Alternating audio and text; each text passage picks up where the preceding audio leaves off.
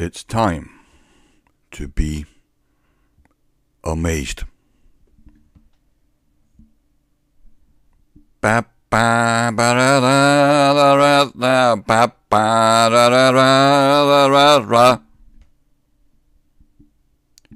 I can get no. The fuzzy sounding guitar riff at the beginning of Satisfaction by the Rolling Stones is the first example of this type of distortion in a hit song.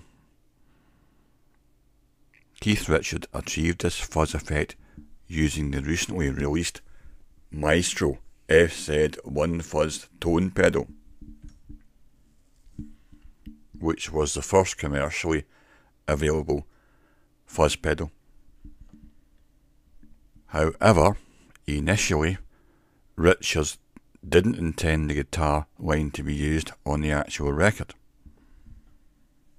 He was using the fuzz effect simply as a placeholder for a riff that he imagined would later be played by horns, the brass section. Of course, in the end, they decided to keep the fuzz tone for the now classic riff. We can actually hear what Satisfaction could have sounded like with the riff played on horns by listening to Otis Redding's cover version of the song that came out in the same year as the original.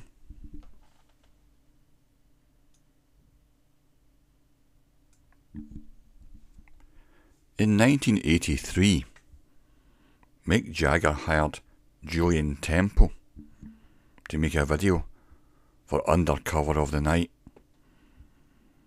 The video was shot in Mexico City and featured Jagger in the starring role, with Richards playing a gang leader, a figure who shoots Jagger.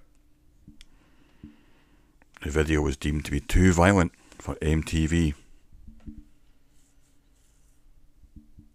In that year, I remember Julian Temple, who was famous for making a film about the first Glastonbury Festival. Appearing live on Channel 4 was Julian Temple with Mick himself. Jagger was just grinning away, but when the interviewer attempted to ask Julian Temple about the video, all he said was, "What's all the fuss about?" in a very angry way.